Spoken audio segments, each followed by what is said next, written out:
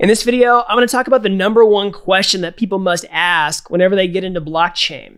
And I'm making this video in response to an email that I got in my inbox from one of you all. So I wanted to answer it here on my YouTube channel today so that it might help more people. So before we get into that, if you're new around here, hey, I'm Gregory from Dapp University. On this channel, I teach you how to become a blockchain master. So if that's something that you're interested in, then click the like button down below and click subscribe. And if you're serious about becoming a blockchain developer, you should join my free training on my website over at dappuniversity.com/bootcamp. So let's get into this question, right? The #1 question that I get over and over again from people who are new to blockchain development.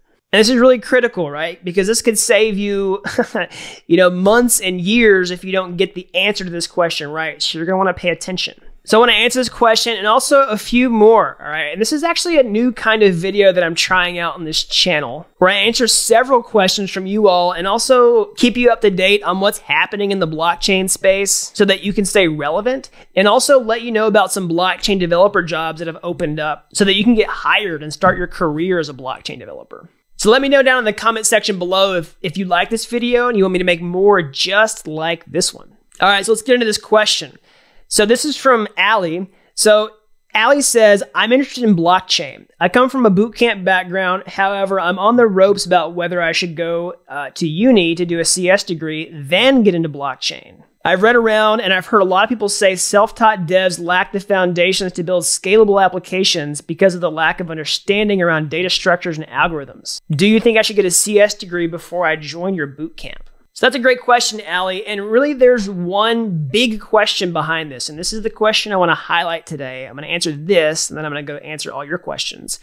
But this is the question I get over and over again from people who are trying to get into blockchain is, if I have very little programming experience, should I go learn blockchain first, or should I go learn a bunch of other stuff first before I learn blockchain? And this is a really important thing to get right because it can save you a ton of time on your journey to becoming a blockchain developer. All right. So my opinion is that you should learn blockchain first. Let me explain why. All right. And I've actually changed my opinion on this over time, but I'm going to defend it right now. I think learning blockchain first is the most efficient way to become a blockchain developer because it saves time. And sure, for most people who are becoming blockchain developers and actually working in it, there's a lot of skills that are required in order to do this.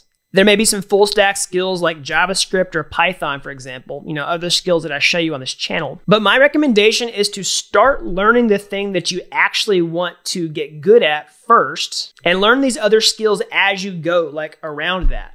So for example, if you want to become a blockchain developer, I recommend learning, the programming languages required for doing that. So let's say that you want to build smart contracts for an application. Well, I would start there. And as soon as you find the need to learn JavaScript to do that, maybe to write tests for the smart contracts or deploy it or write a client-side website that talks to it, I would learn the amount of JavaScript that you need to know in order to do that thing. Here's why. All right, I said a second ago, this is more efficient, and it is. And also it's better because it gives you purpose, all right? So whenever you have a really specific goal and purpose in mind, it takes out all the other noise, all right? So let's just say, for example, you thought you wanted to learn blockchain, and so instead you go to codecademy.com and you do the JavaScript lessons for 6 weeks or something like that. Well, you're gonna learn a lot of JavaScript that's not necessarily relevant to building smart contracts, building applications. The really important thing is that you have context here. And when you have context, it makes the learning come alive, it gives it purpose, and it's a much faster and efficient way to learn what you actually want to learn. So in summary, I think you should learn blockchain first because the learning is gonna be so much better when you have a specific goal in mind. And digging into Allie's question more, they say, self-taught developers may lack the foundations to build scalable applications because of a certain lack of understanding. Okay, so when you learn the way that I talked about, yes, you will have holes in your knowledge, but those holes are best filled on the job. So if you want to learn efficiently and you want to get hired as a blockchain developer or just build your own apps, all the crazy nuances that come from software development are best learned while you're gaining experience. So if you learn the minimum skills that you need in order to get hired, you just learn everything else while you're actually building things. That's how I learned as a self-taught programmer. And I knew other programming languages before I got into blockchain, but that was one of the ways that I got started really fast as a self-taught programmer, moved really fast, is because I just learned what I needed to know to get the job done, and I learned everything else on the job. So I hope that helps, Allie. I wouldn't recommend necessarily getting a computer science degree, then getting into blockchain. I mean, it depends on what you want to do. If you just want to get a job, I don't think the computer science degree is necessary. But, if you're forced to go to college, maybe by your parents or something like that, or you want to really do some seriously deep work as a blockchain developer, you could get that CS degree. But if your goal is just to get a job and break into the industry, I don't think it's necessary. So I hope that was helpful, Allie, and I hope that's helpful to everyone else who's watching, because I know a lot of you have that exact same question because I see it pop up over and over again. All right, so now let's move on to some jobs, all right? So one thing that I get all the time, people say, hey, I want to become a blockchain developer, but whenever I look online, everything's looking for senior developers with all this experience. Nobody's hiring junior developers, and that's simply not true, okay? So I'm going to draw your attention to that right now. Here's a job for a full stack developer intern at Vent Mode, all right? So you'll see here, this is like an equity remote position. So, you may not necessarily see immediate pay for something like this, but this could be a good way for you to get experience, all right? A lot of times people say, oh, these job positions need all this experience. How do I get experience before I can become a real world blockchain developer and make, a big salary and all this stuff? Well, here's a good way to start, all right? One strategy is sometimes it's just getting your foot in the door. And sometimes that means like being a front-end developer at a company that does blockchain and working your way over toward blockchain.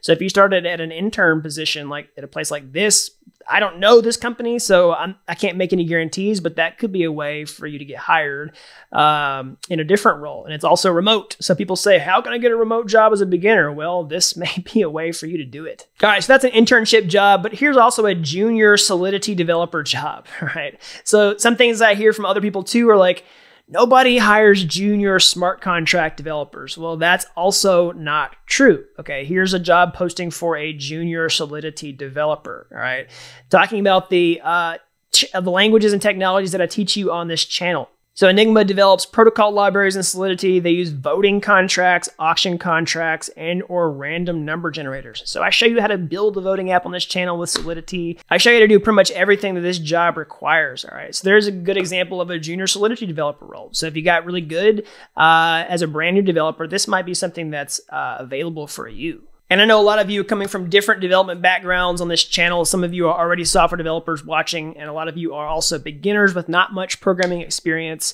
So I want to try to give you good advice for both of you, because that's the two different types of people that are getting into blockchain. Either you're starting from square one or you're coming from a different background, all right? And starting as a junior could work for either of those, all right?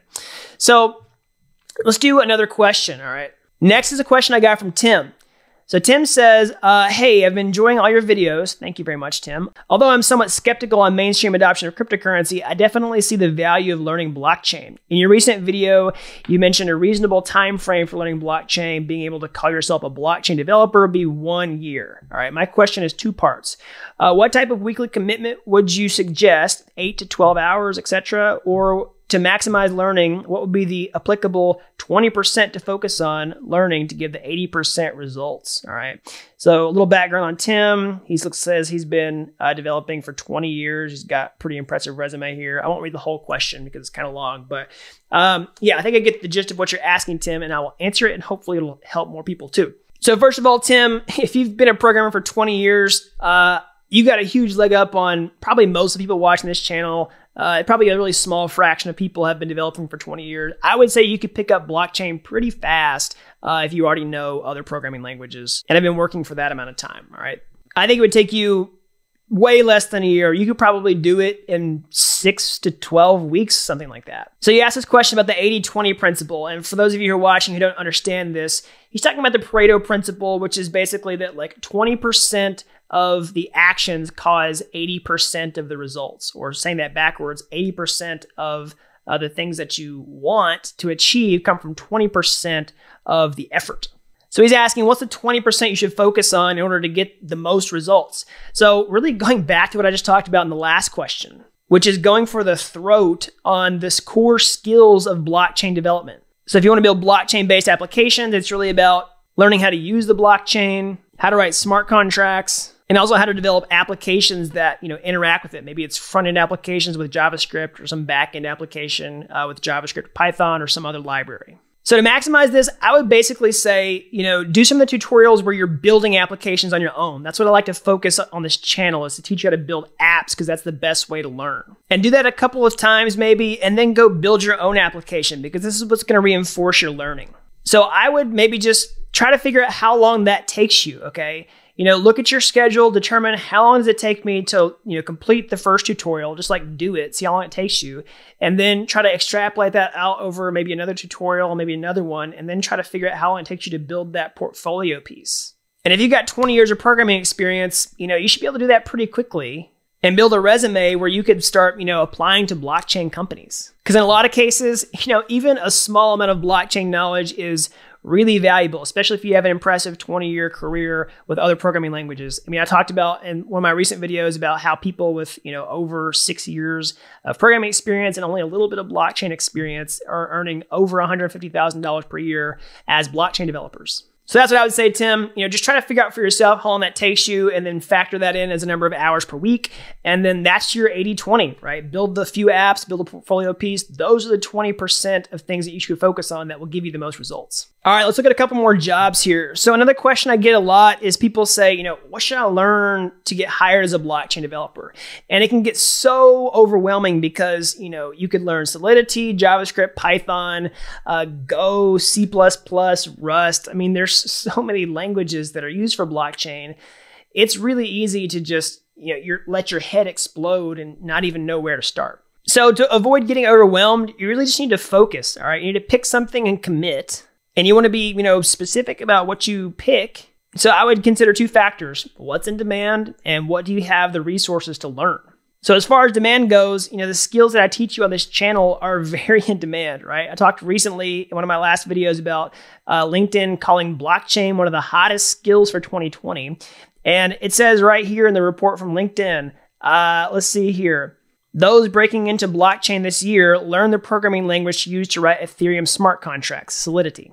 So that's number one. Solidity is clearly in demand. And also, well, that's what I teach you on this channel. So you can follow any of these free tutorials. And if you want to take the next step, you can always join my Blockchain Developer Bootcamp. So let's look at some Solidity jobs here. All right. So this is a software engineer job for smart contracts at Messari in New York. So, what would you need to learn for this type of thing? Well, here's some of the skills that I talk about on my channel, right? So Ganache, that's the personal blockchain that's used for developing smart contracts on your computer. Web3.js, this is a JavaScript library for interacting with the Ethereum blockchain. Truffle, the smart contract development framework. Solidity, the programming language that I just talked about that was in the LinkedIn report that I also teach you on this channel. All right. Talking about maintaining and upgrading smart contracts, design principles. So those are the types of skills that you need to know to get hired for a position like this. All right, let's look at another one. So this is a Solidity developer in Santa Monica. All right. So same sort of thing, responsibilities, work with existing contracts and implement new features on the project's pipeline. Let's see here. So similar kind of skills. And then also one more Solidity job. This is a Solidity developer, full-time position. So again, responsibilities, working with a team of developers to develop blockchain-based decentralized applications for enterprise use. So what are they looking for? Let's see here. Experience developing on top of Ethereum. All right, check. Experience developing Solidity smart contracts. Check. All right, so experience in DevOps environment is a plus. All right, so really it's basically the same kinds of things I've been talking about: Ethereum, Solidity, Truffle, Web3.js. These are all types of jobs that employ people who know the skills that I'm talking about that I teach you primarily on this channel and also inside my bootcamp. All right, so those are the skills. And another thing I hear a lot is people say blockchain's too niche, or it's a bubble that's already burst, or that it's not going to see mass adoption and is going to just fade away. Well, I just don't think it's simply true. Like if you looked on LinkedIn at some of the big companies that are hiring, all right, so PayPal is hiring a senior strategist for partnerships and blockchain. So big companies are taking blockchain very seriously. They're trying to stay on top of the game to bring blockchain solutions because they know they need to do it in order to adapt to the marketplace. And also you'll see huge names on this list. What's that? MasterCard, Facebook, and also Walmart, right? So it's not just these big tech companies. It's also just really vanilla, big organizations know they need to adopt blockchain technology to stay relevant in the marketplace, all right? And that's really good news because that means more and more people are going to be hiring blockchain developers. That demand's going to keep growing and growing. And there's going to be so much more opportunities for people who know the types of skills that I teach on this channel that you have access to learn. All right, let's go with one more question here. This is from, let's see here, Sasik Kiran. Hope I'm saying your name right. My apologies if I mispronounced that. But he says, I want to do a mini project on blockchain application. I want to build an application in which there should be student results. Data will be stored in database. Okay, I want to provide blockchain functionalities so that data, so that no one can modify except authorized personnel. And I want to have specific privileges for specific people. And so 3 persons need to approve. Okay, so I think I know what's going on here. I skipped over a lot of points, but basically he needs a smart contract where only certain people can make transactions. And then also 3 people must sign a transaction before it gets approved on the blockchain. Okay, so yes, this is totally possible. And here's some resources that I would recommend to do that. So if you look at a website like, a library like OpenZeppelin, this is a library that has a lot of great things done for you in Ethereum that you can just import into your own smart contracts. I want to point you to, let's see here, some permissions, because that's essentially what you want to implement is some permissions in your smart contracts. Okay, so if you look at something like the ownership library, and you look at like the ownable mix-in or contract that you can inherit from in your smart contracts, this will allow you to set an owner or like any other type of access control list user that can do certain things inside your smart contract. You could use the ownable one. You could do any other type of role-based permissions that you can handle yourself.